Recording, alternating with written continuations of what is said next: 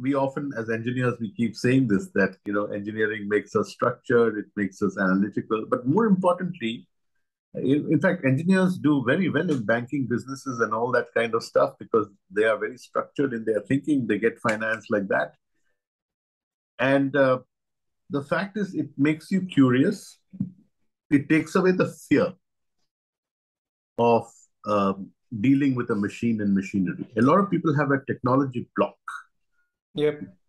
And that's removed. A lot of people, for example, I know a lot of engineers who have a finance block, who find when they talk about finance, they have a block. But engineering does teach you to go into the depths of things, be structured, be analytical. And if you're by nature curious, analytical, and structured, you'll do well in most businesses, most areas of life, not even work, in most areas of life.